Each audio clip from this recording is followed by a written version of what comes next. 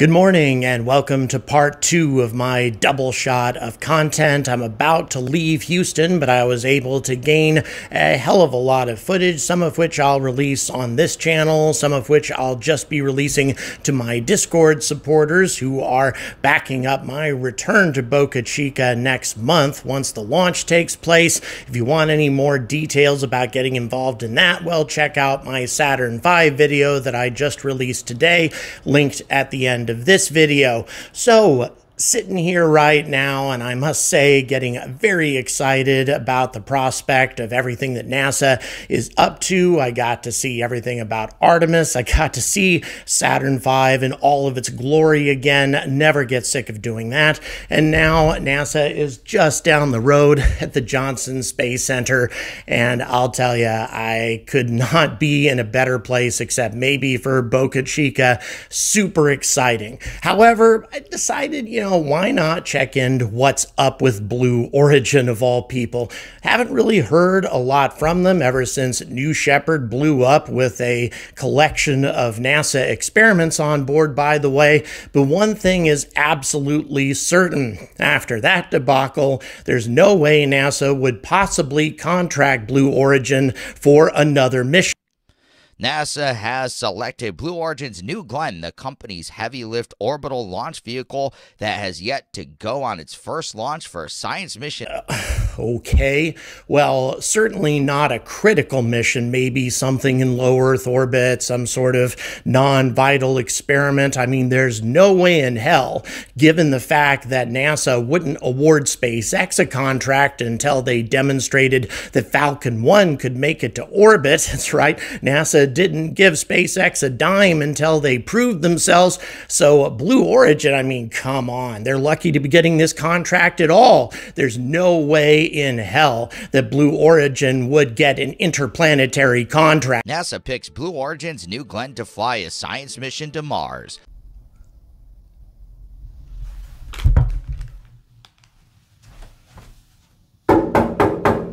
NASA, you sons of... And by the way, those two clips were from a channel called Global News Daily. I don't know the guy, but I kind of like his vibe. He's sort of sarcastic, so you might want to check out his channel as he attempts to grow it. But in the meantime, what the hell is going on with this contract? Why is NASA entrusting an interplanetary mission to this brand new and untried rocket when they have yet to send a single mission to Mars using SpaceX? Well, let's have a look at New Glenn's theoretical capabilities for those of you who have kind of lost track of this rocket over the many years that have passed since they released this promotional video.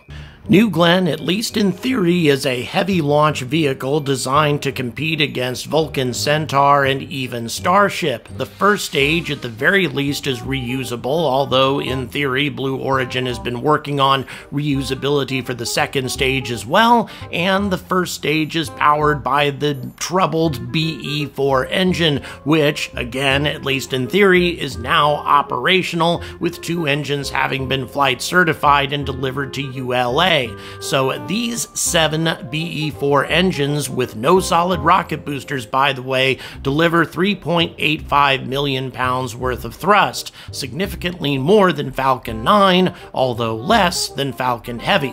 Nevertheless, this is a rocket that can certainly deliver extremely heavy payloads to low Earth orbit. However, once you start getting up to higher orbits, the capability begins to drop off a little bit. It goes from 45 metric tons to low Earth orbits down to 13 metric tons to geostationary transfer orbit. That's a pretty significant drop-off considering that Vulcan Centaur can only deliver about 25 metric tons to low Earth orbit, but 14 metric tons to GTO. Why is this? Well, because New Glenn suffers from the same problem that Starship does. It's a very big rocket. It has a 7-meter fairing, only 2 meters smaller than Starship. Starship. So even though it is manufactured out of lighter materials, it still has a very heavy second stage, and the two BE-3 engines that power that second stage have a combined thrust of only 240,000 pounds, or about 45,000 pounds more thrust than a Merlin engine. That being the case,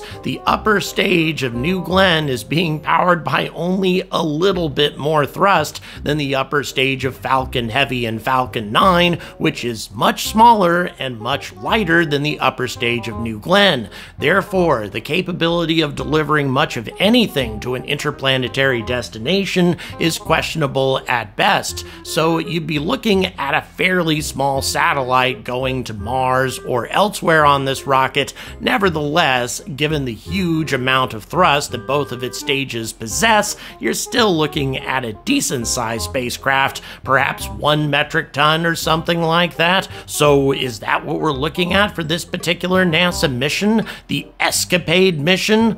Well, no. Not even close. The NASA Escape and Plasma Acceleration and Dynamics Explorers, or Escapade mission, are comprised of 2 spacecraft, neither of which may weigh more than 90 kilograms apiece.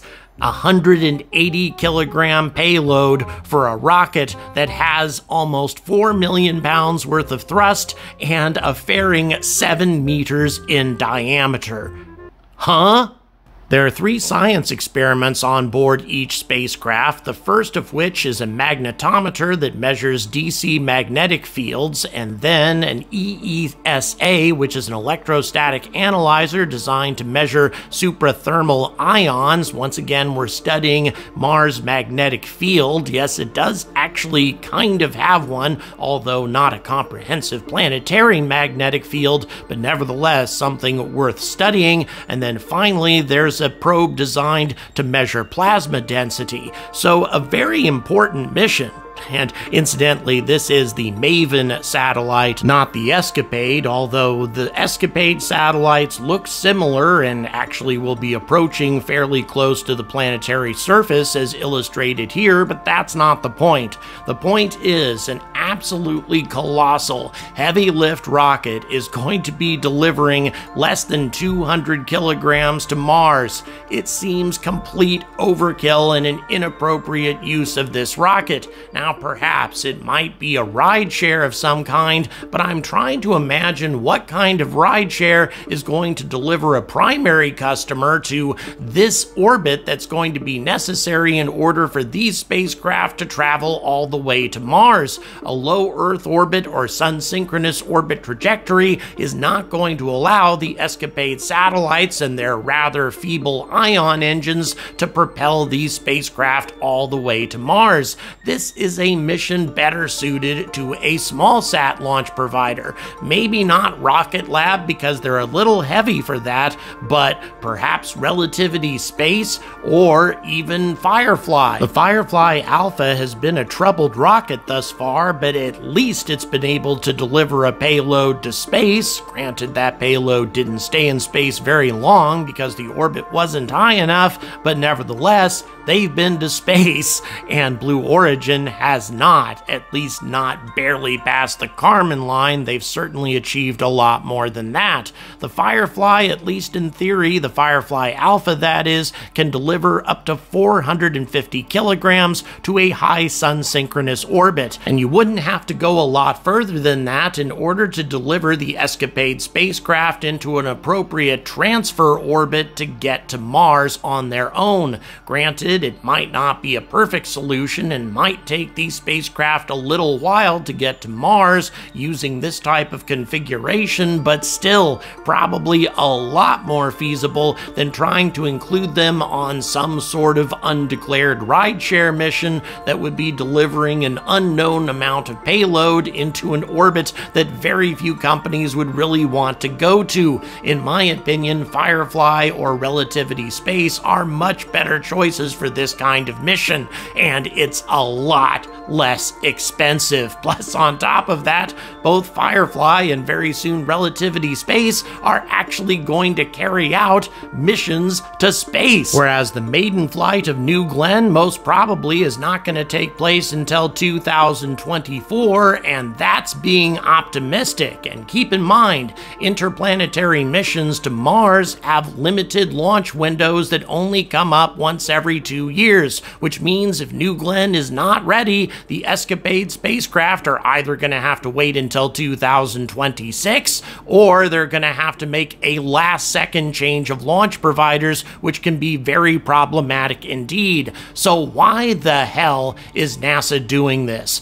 Well, for the very same reasons that they've been giving Blue Origin contracts all along. This is such a litigious company, and Jeff Bezos has such a massive ego that it's simpler to just throw him little bones like this to keep him satisfied as opposed to fighting him in court, which is an absolutely unacceptable state of affairs. And not only that, it's working to the disadvantage of small sat launch providers like Relativity Space and Firefly, who could really use a contract like this while they continue to develop their capabilities. But instead, Blue Origin, which has billions of dollars to call on anytime they want it, gets a contract like this, which really, as far as the money they're getting paid for it, is completely meaningless.